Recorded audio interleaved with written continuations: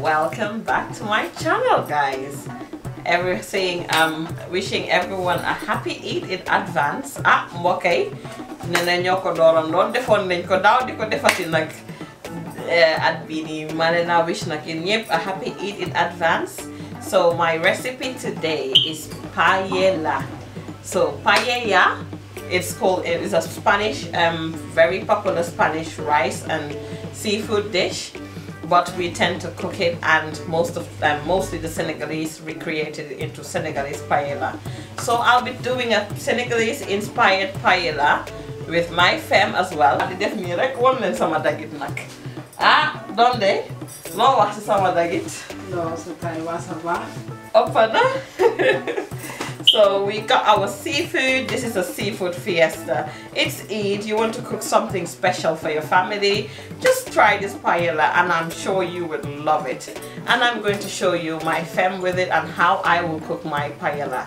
Aïcha si bir Barrifemme kitchen niñ ko defé saa su ne. Right guys, so you can see these are our ingredients. I've got my big Argentinian lobster here. It was a live lobster, guys, and I'll show you the footage of when I just bought it. It's so creepy, but I'll show you how we're gonna wash it. These are my mussels, and that's just raw prawns, normal peeled prawns. I've got my clams here, calamari, and this is my squid. You dem nak some squid game yi. Yena ma gina ham. Lead up my noodle squid game. Wow. That's our prawns. You can see how big these tiger prawns are. Muy sun crevette. Am sun ganar muy poulet. You am sun all our seafood. I'll be listing it on the screen as well. But first of all, I'll just explain what I have blended. I've just blended my thyme, parsley, and rosemary, and sage. Mbokay muy rek suñ thym, persil, rosemary, ba pare ak sage. Sage nak momi tamit si ay comme so amutee sage nga def oregano. If you don't have sage, you can use oregano, which is just normal any green seasoning, because we need these green herbs in order to infuse their seasoning into the seafood and give this paella a very good paste. This is my poireau, muy suñ leeks, British leeks. So this is the British leeks, and I've got my scallions, which is my green onion vert, muy suma spring onions. So these two I've blended. The two greens is here, leeks and spring onions, muy sun onion vert, poireau. Fi ñu am fi sun thym, persil, and rosemary, which is our thyme, persil, rosemary, and garlic, and muy ale. Sun like we feel like. See, we've got our chicken here, chicken legs, muy sun poulet. That's our knockers.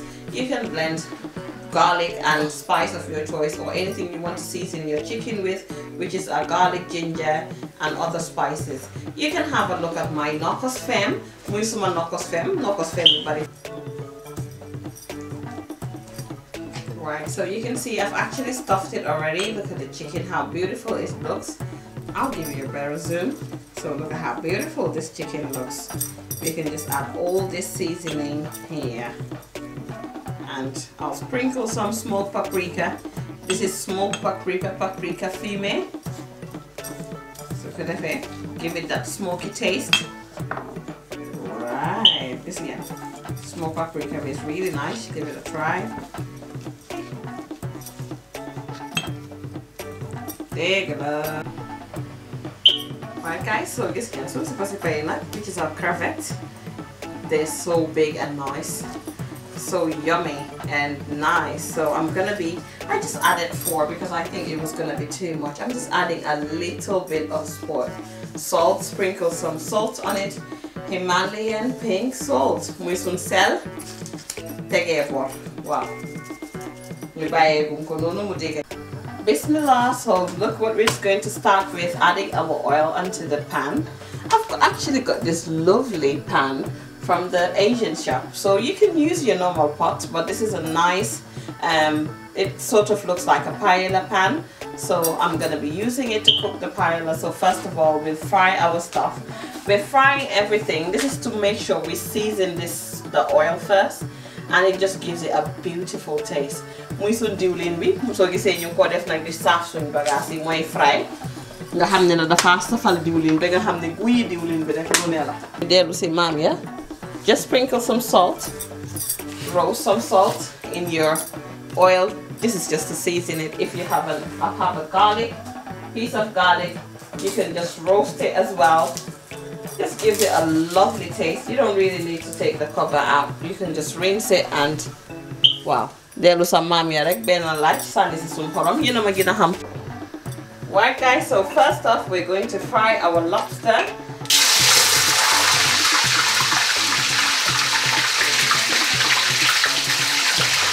Right, so we're going to fry the lobster first. This is to ensure we just have a nice color. So we fried the lobster. You can see it's nicely colored. Softening suing language. Then back. Just added some salt to our calamari and we fry it. Okay. yaa ngi gis nag lii fa ngeen safal suñ oil bi ba nga xam ne suñ dooree nag suñ paella oil bi si boppam rek saf na benn saf boo xam ne duñ ko weranteeti kay xanaa dañ koo laam-laame.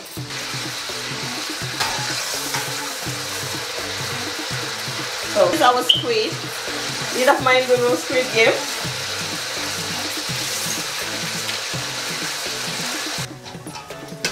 Right, so you can see that this is all fried as well. I'll just remove it. Right, so now I'm gonna fry our prawns. So crevetti. Moom lay fry na. Saaf ko bem rafet.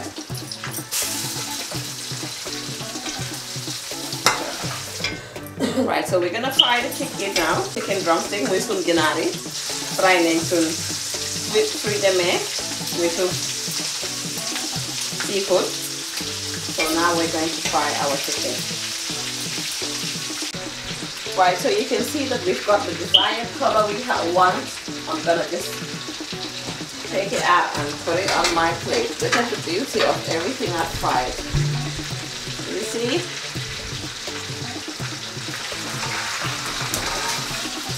What I normally do is I sieve it.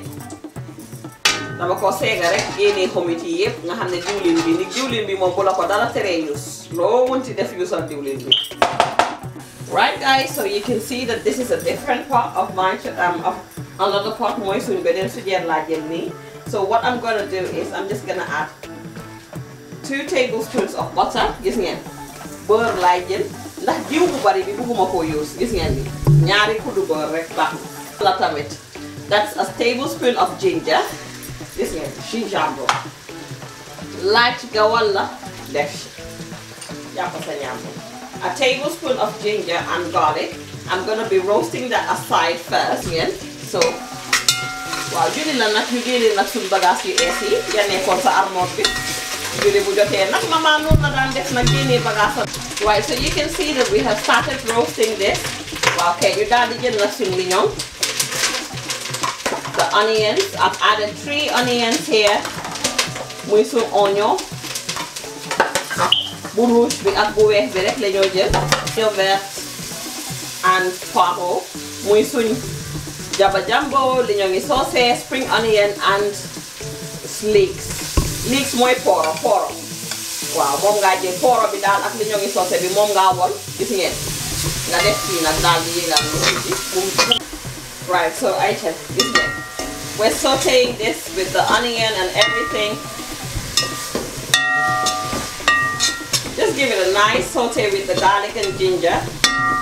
This is my green seasoning. I'll show you on the screen what I've blended. Like I showed you before, the thyme, green seasoning, thyme, rosemary, and garlic. Muy sun romarin, thym, ak ale, ak parsley, which is parsley. So like I've written there, this was in my green seasoning and I'm just mixing everything together. I want to make a really nice broth. This is the broth I'm going to use for our paella. so it has to be absolutely tasteful and flavorsome. So we're gonna be adding all these flavors to it, guys. I'm starting to I'm getting excited now. Paella seasoning. So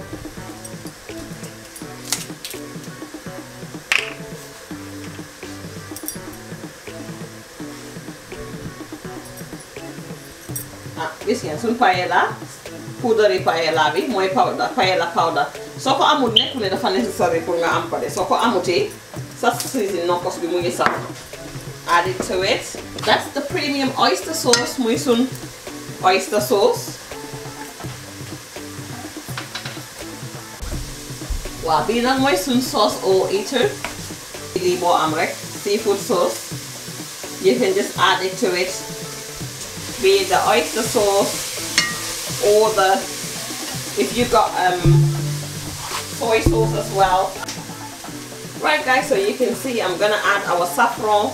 This is the food coloring. The coloring we add to the paella muy saffron. Saffron bi daal mun nga seet bi nga xam ne moo la gën a neex nga tàngal ndox ñu daal la di ko xoojee fii boobu. Right, so I'm adding hot water to this. Gis ngeen suñ ndox bu tàngal la ñoo def nag nii si saffron bi yéen a ngi gis it's already started changing color. So I'll just add enough water.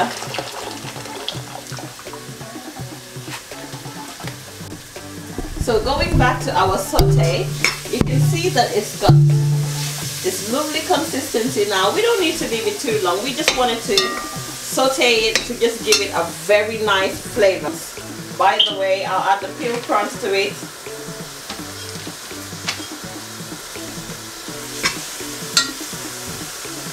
And I'm gonna add the water as well. Gis ngeen suñ ndox yi saffron bi soo defee crevette yi nga xam ne dañ ko xooli rek muy suñ sipa yi xooli nga daal nag di jël ndox bi yaa ngi ndox bii nga ñulu bi. So this is the water for the saffron is what we're going to add to just okay na gis ngeen bii moom nag fii lañ koo bàyyi rek moom muy baaree boppam nag moom ndax lii ci def nag suñ lobster suñ papa fii ne ko mu toog ak jaama dala jaama papa waaw papa dañ ko jox respect nag tegee ko boor mi lanka suñ calamari. That's our calamari. Yep, technique la rek seafood soo ko tooga yep it's just to do with technique. Yep dañoo jël nag def ko fii moom nag na ba. So everything is here. Right, I like to use with food like this, especially seafood, I like to use this Maggi seasoning because it's really nice and this is what it's meant for. So I'm using this Maggi seasoning, gis ngeen daal di ko si def mix saf na lool am na bu tamit si ay fruits de mer muy suñ okay so daal na ko yëngal bu baax mos. Gis ngeen lii namuma si dara nag lu temtemi rek si suuf na nooy secret muy suma secret. Laurier. So I'll add 3 bay leaf for my flavor purpose and added it to my green seasoning. So it's up to you how hot you want it, but you can do whatever you want and burn it up. What we have here is 1 onion. It's just half a red onion and half a white onion. We saw onion rouge and onion black. Gis ngeen suñ liñoŋ yi daal benn liñoŋ rek na soxla. Lii loolu liñoŋ bu bari nag gis ngeen ne fële lañ def liñoŋ bu bari bi. Su ko defee nag fii ngeen ñoo doo suñu rosi nag. Ah ñoo nag rosi suñu noonu. So that's my green seasoning. The green seasoning I blended, any decent green seasoning really, so you add it here.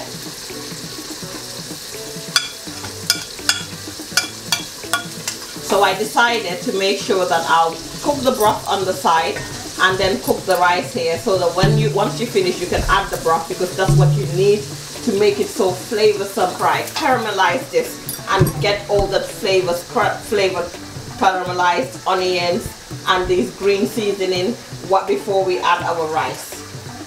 Tomato at this point.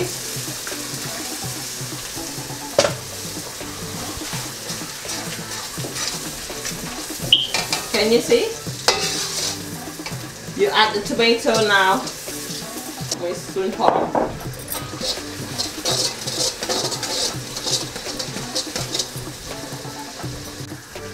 Right guys, so you can see that I'm gonna be adding our rice. This time around is quite different. So I'm gonna be adding our rice.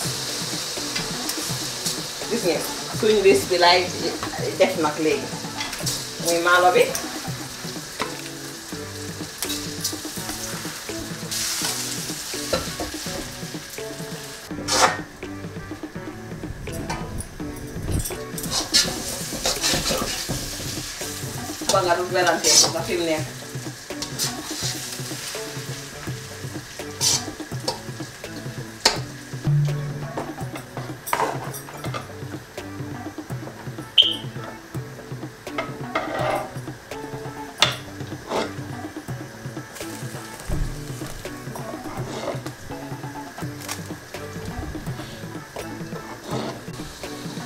Right guys, so you can see I'm just adding the broth. Gis ngeen moom nii la rek moo tax ndox bi daaw ñu lu ko nga gis na nga mun a am loo sóoree da ngay gis of broth from the seafood I was boiling on the side, so you can see just reduce the temperature of your reduce the stove at this point for medium heat. This is in order to cook the rice nice. So chicken, add the chicken on top of it. This is to soften it and moist it and give it all that juice.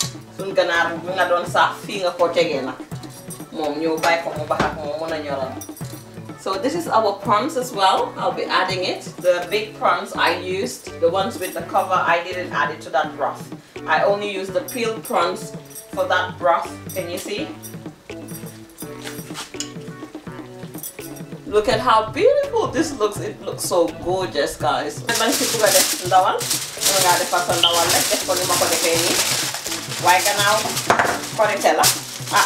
Am na ñoo xam ne la dañuy bëgg a wàññi ndawal bu bari gis ko defee nag nga jaar di ko defee rek li nga xam ne noonu la la safee. Okay, so you can see, just cover it. The aluminium is gonna ensure it cooks well. I'll be checking on our rice now. You see it nag? Suñ maalo bi fu mu toll.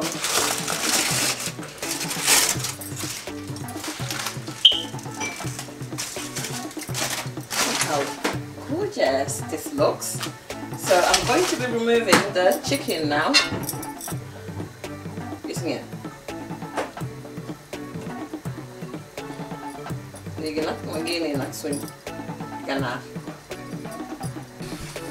So right guys, can you see we've actually mixed it up. If at this point you know that the rice is not, you can just add more broth. That's why the broth water needs to be enough to cook the amount of rice you're cooking.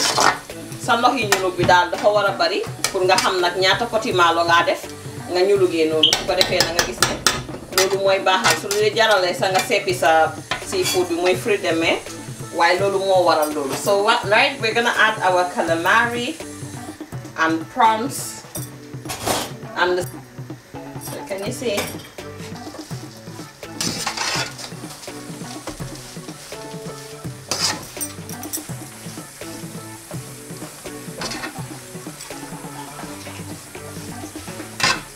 Yeah, so you can start seeing everything in the rice. And I'm gonna add our clams as well. This here. So this is our clams. Clams here. Then you can say tama. Now that's the clams. You can see. You can add our clams. Okay, you see. Heavy fruit the mer.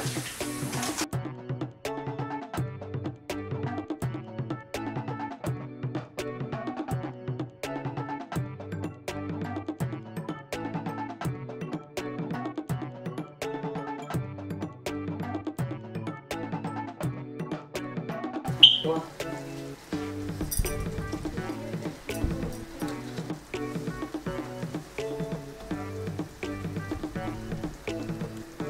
You can see I've covered it the final time, and this is just to ensure that the rice cooks and softens the way we want it, and it's good to go. Look at how beautiful this looks.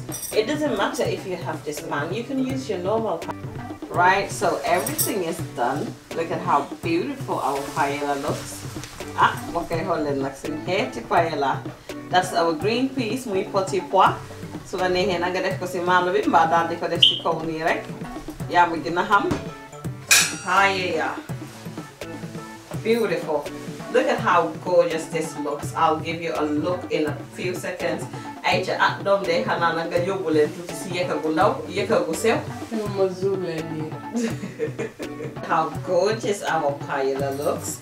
I'm just gonna add this lemon, normally garnished with lemon. Because it's seafood, you would want to eat it with some lemon. You jël nag suñ limon gi dog ko dog bi rek rafetal ni ma la ko waxee yow jàppal ne sa plat nga teg di decorate.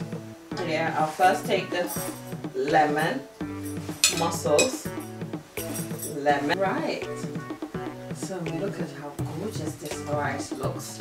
I'll just put a decent amount. Look at the clams as well. So hit the clam. Oh. Tamit. And I got tamit. Take prawns. Okay. So this is the broth that was left from the broth I used to add to the paella. So let's give it a try. Yow it daal boo toogee rek defal nii yëngal bopp bi leneen sa toggu xale bala ndax tam fi mu nekk aw ma dara lu di leen wax ndewenati ñu fekkee ko at yu bari niñ ko defee defoon nañ ko daaw defati ko desi ya di sant yàlla di leen jaajëfal di leen nag maa ngi ko yekkal to all my subscribers yekkal naa leen ñëw leen ñu lekka